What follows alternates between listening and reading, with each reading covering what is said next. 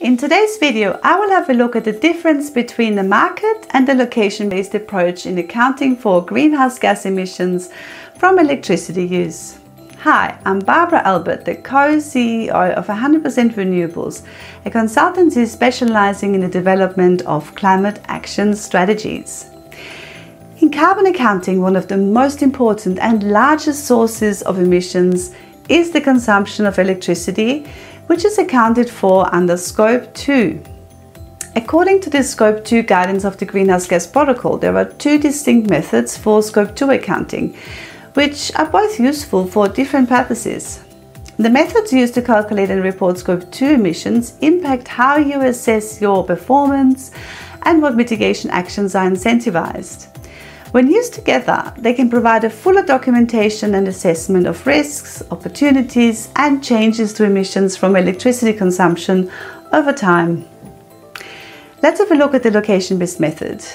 This method reflects the average emissions intensity of the grid based on your company's location. This method allows you to calculate emissions that you are physically emitting to the atmosphere.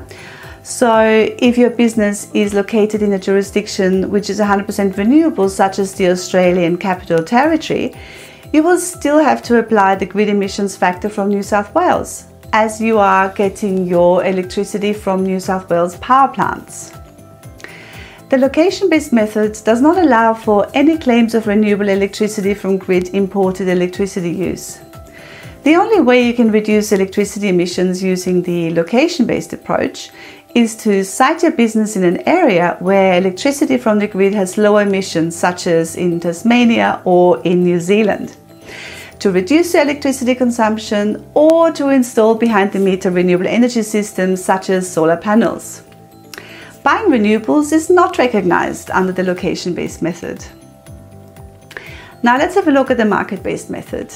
The market-based method reflects the emissions that you are responsible for from the electricity you buy, which may be different from the electricity that is generated locally.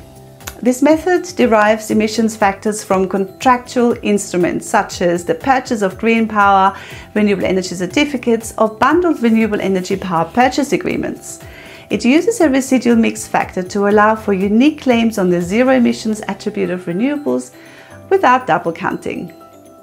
Under the market-based approach, you can reduce your electricity-based emissions by being more energy efficient, by installing on-site renewables, and shifting your electricity supply to renewables.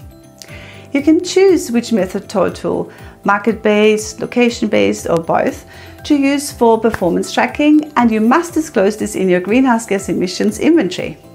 I hope you enjoyed today's video. Please consider subscribing to our channel, and thank you very much for watching.